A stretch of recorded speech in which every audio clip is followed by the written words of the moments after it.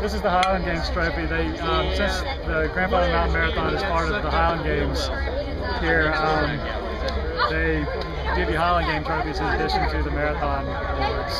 So this is the same plaque that the Highland Games competitors get for tossing cabers or whatever it is they do. All my family was watching this one the whole way, so that was a lot of fun. And I got a cabin in Blowing Rock, so it's sort of a hometown race for me up here. Mile 23 was a bad moment because it was uphill and I thought I was just about to die. But other than that, no, it was a good race. I had a good time out here.